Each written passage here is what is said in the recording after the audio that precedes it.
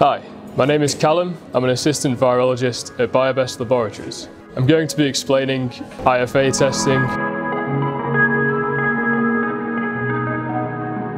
IFA stands for Immunofluorescence Assay. It's a common test we use here to detect disease in cats and dogs. In particular, one of the frequent ones we use is for toxoplasma. There are two main types of immunofluorescence assay, one being direct and the other is indirect. Direct IFAs use a fluorescently labelled antibody which directly detects the antigen in the sample.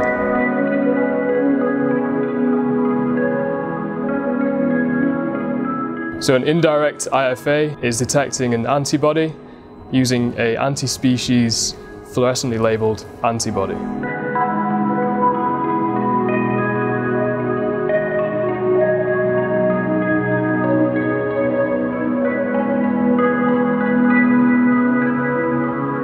One of the most common IFA tests we use here is for toxoplasma. This is where the antigen is fixed to the slide and we then add the sample to the slide. Any antibodies in the sample will bind to the antigen and we then wash off the slide and add a fluorescently labelled anti-species antibodies. These then bind to any antibodies that are bound to the antigen which are attached to the slide. After a further incubation, we then wash again and fix the slide to a cover slip and we then view it under UV light in the fluorescence microscope.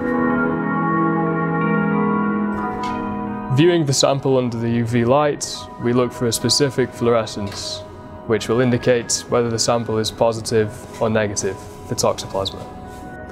We use direct IFAs mainly as a final step in the virus neutralization test. An example of this is in the rabies test, where the virus doesn't produce any CPE in cell culture. In the direct IFA, a fluorescently labelled antibody is added to cell culture, in which we will then look for specific fluorescence. So here at Biobest we have the skills and facilities to produce our own IFA plates and slides. These are for sale either via our website or by contacting our office.